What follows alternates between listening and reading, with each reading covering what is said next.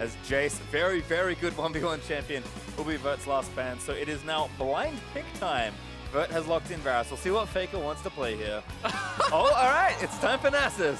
The insta-lock Nasus. I actually think if Vert plays this well, he should have a bit of an advantage here. It's going to be really interesting to see if Faker is going to stick with these masteries, because yes, you have Wither, yes, you have Exhaust, hold him down and try to catch up, but if you do not take Flash, if you do not take Ghost or any sort of speed-up type mastery, then you're relying on something like maybe Phase Rush, or just trying to push in your opponent with perhaps something like Comet and an Emax, going maybe more of an AP Nasus or a hybrid Nasus. More farm falls, only 5 left now for Faker. Even takes the relic off of Vert's side of the map. Yeah, that's it, man. I mean, it's too late. He's gonna proxy. Go behind. Oh, gets Sand of Corruption. Maybe the turret's not on him though, so he's not really in any danger at all. He can just walk back out. This is the last wave he needs access to. I feel like Faker's kind of messing with him at this point. He still has his ultimate. He's just going to go into finish. He's got barrier as well, and Exhaust, really nothing to worry about. Exhaust down there for Vert, but the wave are just ticking down. Faker needs one more CS. They're going to go in for the Mano. Oh, Mano. And Exhaust down, a barrier pop for Vert, but Faker will get the final save. Faker with the +6 to finish him off. Bjergsen could just be going straight up for what he's comfortable with. Known as a big Syndra player, he's going to lock that. Remember, it is blind pick, so that is going to be the Varus versus Bjergsen Syndra. And Fofo already having seen what Vert was able to bring to the table, that did not work out for him, but obviously confident that he can play it differently, is going to be bringing the heal instead of the exhaust. A couple of pots himself.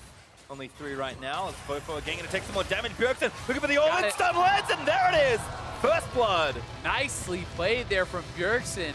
We do still have Syndra up that we saw earlier. Varus could make yet another appearance, but Power of Evil goes straight for the Orianna, and Jisoo is looking at the Pantheon, which was banned out earlier. Unless Jisoo can find a way to ult in on PoE, I don't know how it really happens from this point. Yeah, pretty egregious mistake as well, but here's Jisoo with the ultimate. He's actually going to go for a Power of Evil, going to kite his way back in. Jisoo jumps on. Exhaust is good though from PoE, and now Jisoo, Shockwave back in. Nowhere good to go. Still is the Ignite, but Jisoo actually still fighting. He might have gotten that kill there, but Power of Evil did have the barrier. And now he can push in. He can threaten the dive. He has to try to threaten the dive here. If he can get in, he's going. No, that's too far. Oh, it's a loss. He got it. Oh my God, Jisoo! You're kidding me. Jisoo comes up with the miracle kill there. Power of Evil could have just gone back to base. All the summoners were used. The ultimate was down. That would be very interesting to actually see if we do get out the Azir. I definitely think it's not too bad. It's interesting.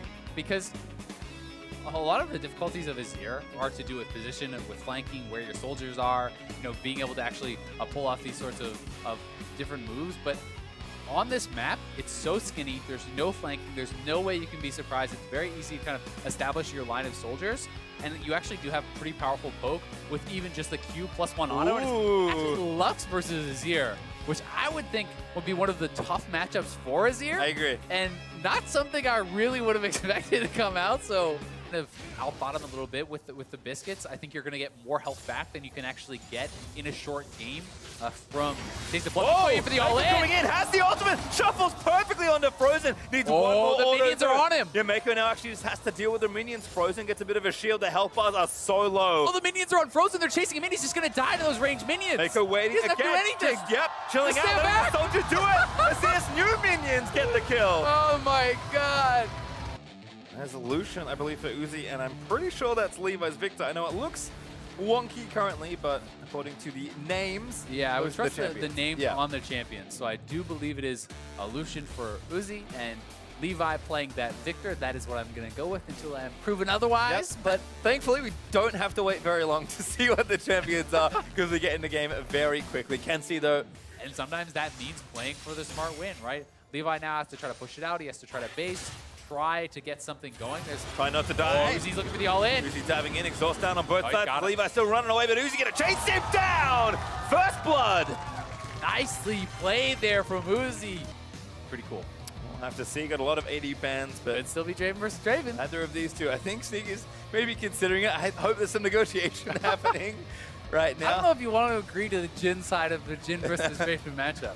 Well, we'll have to see. Again, BOTT could be bluffing. Like, Sneaky can't actually see what he's picked here. Might have to go in some good faith.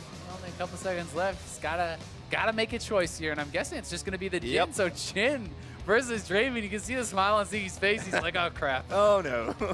That W missed a minion. That's almost heartbreak there for Sneaky. We're getting so close as BRTT. Does he need to kill a few more minions? I think he's got it. Looking for the crib. He is going to grab it. 1 CS difference. BRTT takes the win on farm.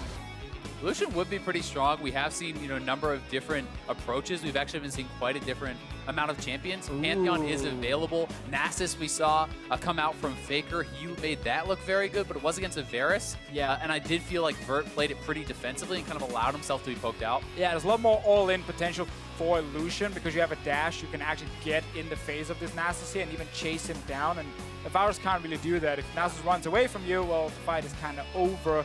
I want to see it at least once. I think that would be hype. I mean, it would definitely be hype. Would it be very good? Different question. Sword Art not really able to hit a massive AoE skill shot onto Prey. All in. It's looking pretty good for Prey, honestly. The exhaust is already over. He still has his. And press attack is on Sword Art right now. He's taking so much damage. Just like that, Nasus is not working out there. A forced Sword Art.